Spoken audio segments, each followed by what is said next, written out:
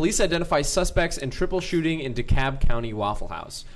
When we were prepping for the show, I said DeKalb, which is bad and terrible. And No. Yeah. Police said one of the people injured in the triple shooting early Thursday morning is at Waffle House in DeKalb County is being named as suspect. Police have also identified a juvenile as second suspect. The early morning gun battle sent 3 people in the hospital, according to DeKalb County Police. DeKalb County Police, and at least 1 in critical condition. As a formerly young person, Waffle House is exactly where you would go to get shot. Oh my goodness. And also, there are lots of legal issues with this. Yeah, so Certainly. What are some that jump out to you immediately? Murder is first. First, all the criminal issues. Yeah. Right. And then all of the potential civil issues that are going to emerge. Whether, I don't know how safe this Waffle House is or what duty the Waffle House may have had to minimize the risk of shootings.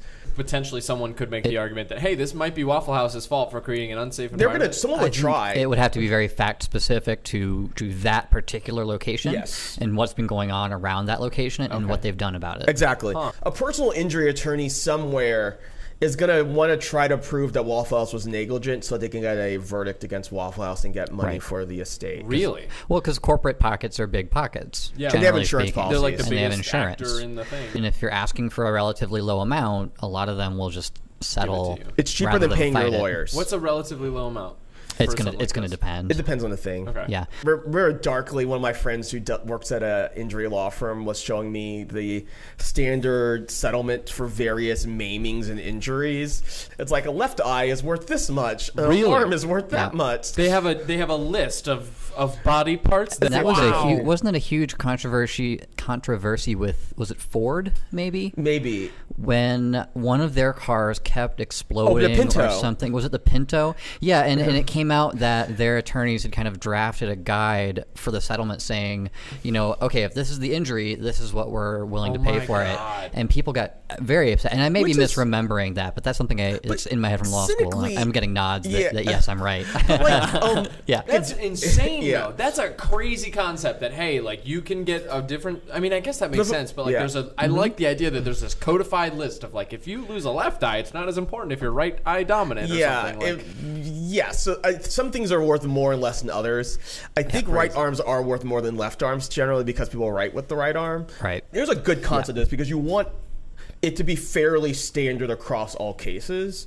So, like, people don't get judgments not too skewed. In some ways, it's actually good for the legal system because you can settle it without having to go to court. So if you know how much this generally impacts people, you can get your check and then not have to sue them and wait a year or two to go through the judicial system. Yeah, it helps with judicial economy and all that. But I guarantee with this kind of Waffle House thing, this particular situation, there's probably some lawyer sizing up the damages. Absolutely. Paint for me the perfect situation. Let's say I get shot at Waffle House. I get shot in the arm, right? Yeah. So I'm entitled to my left arm settlement, I hope. So, what does Waffle House have to do, cut and dry? What would be a really, really great case for me that Waffle House, I have proof of all these things that Waffle House did. Actually, I have an example. If the suitor literally came to the Waffle House and told them, I'm going to shoot these people when they come in at 4:30 in your parking lot, and they told everybody who worked there and no one called the police. Gotcha. Or they're like, fuck you. It went like a further on, they made fun of him. Oh, you're afraid of getting shot? and then moved on.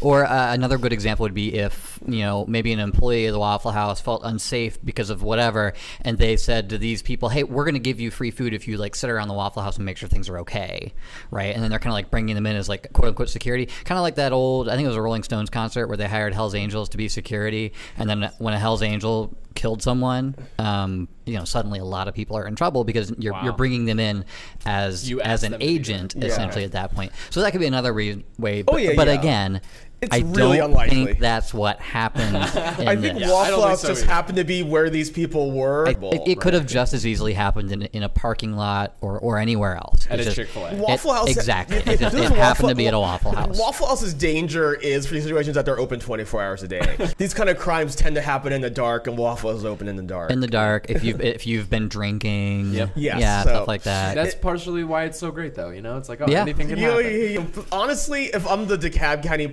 police or whatever city it is, I'm just like, I'm just gonna have offers of the Waffle House all the time. But there's so many do Waffle House, dude. At each location? Yeah, there's a lot of locations of Waffle House. Honestly, or do you just have somebody doing a Waffle House beat, and it's like two officers that just drive a circuit of all the Waffle Houses? Trusty. I do like Waffle House, having said all that. I love Waffle House. It's one of the reasons I moved to the South. Don't sue me, Waffle House. I don't think I've ever had a waffle from there. I've only got like... Oh, you're missing out. What you do is you get the waffle, and then you get the chocolate chips and the peanut butter chips, and then you put butter and syrup on it, and then you eat that, and then you get a side of bacon, and you break that up, and you put it on the waffle. I love America. Thanks for watching. I hope you found this useful or at least enjoyable, listening to us rip apart the great legal questions from the depths of the internet. It would help us out if you could like, share, or leave a comment below this video. Also, if you want to protect your family through the estate planning process, please give us a call. Our direct number is 404-738-9538, and you can also leave us an email at the address below.